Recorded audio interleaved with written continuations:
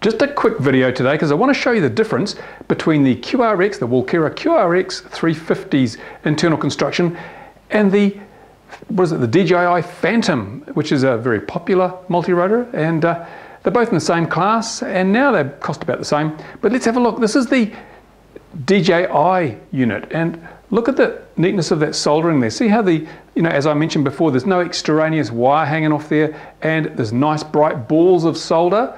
It's really quite nice. And down here, where the lead to the receiver goes off, this is an ESC, this is where the receiver lead goes off. Look, they've put silicone on there to support the wires so they're not going to suffer from vibration and fracture and stress and things. I mean, that is just brilliant. That's the way it should look. And again, on the main power distribution board, we can see that, again, this soldering here is really good. There's nice bright, the insulation comes right up to the solder ball, and it's nice bright solder, and there's not mess everywhere. There's no little jagged edges poking out because they've overheated the solder. It's really quite good. And again, down here, some silicone to protect the wire from bending and stretching and causing the soldering joints to break off there.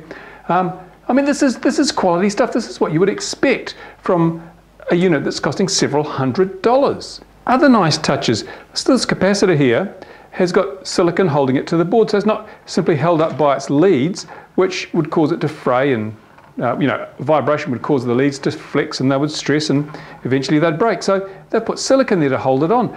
That's very, very good. And again, the soldering on this one, lovely soldering, brilliant, can't complain.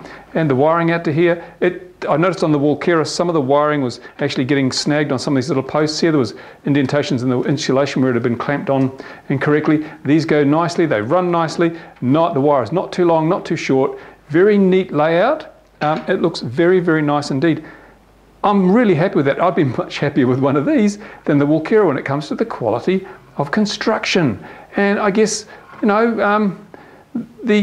QR X350 was touted as a competitor to the DJI system, but really when it comes to quality, there is just no comparison. And I notice here even where we've got a little servo connector going onto the board, they put silicone just to hold that, stop that falling off. These are little things that mean you can fly your craft without having to worry about it falling out of the sky because something's been done wrong. I mean, this is top marks.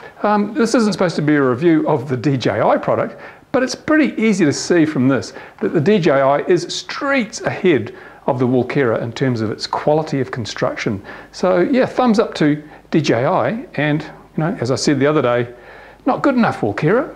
And for those who haven't seen inside the DJI Phantom before, this is what they look like. This is what's in them. There's the NASA controller unit. You've got your power distribution board. You've got an ESC for each motor. You've got your motors. I mean, it's all pretty basic stuff. It's very similar to the Walkera. I mean, you can't really change much. And here's the lid off the thing. It's got the GPS up here in the roof, just like the QRX. Doesn't have a copper shield over it, but obviously doesn't seem to need it. That's just the lid of the Phantom. So yeah, really good. You think Walkera, if they're going to copy a basic layout and things, they could have improved on it instead of making it worse. Here's something rather interesting. The Walkera has a Dimension 7-channel, well, I don't know how many channels, but it's got a receiver and it comes in a box with aerials and things. This is the Phantom receiver. So it's just this little board here, and the antenna runs off the side over here, and so they haven't even bothered putting it in the case. It's just a little board that screws onto the thing. Oh, there's no need to put it in the case when it's inside the whole unit. And if you get one of these, it's pretty obvious that it's got a CCPM output here, or CPM output, whatever, multiplexed, only one lead that goes from the receiver over to the controller.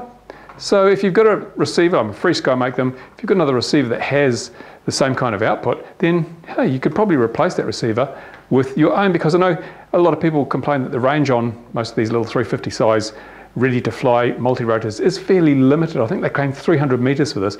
If you go with the FreeSky system, well, I've flown those to 2 kilometers with the standard RF system, and you could quite greatly extend the range of your little helicopter. It looks like it'll be a fairly easy job. Maybe a project sometime in the future when I've caught up is to put a FreeSky receiver in the Phantom and just see how much different it is. And for those wanting to know where part 2 of the Walkera review is, well look, the weather's crap, it's blowing, it's raining. As soon as it clears, part 2 will be up.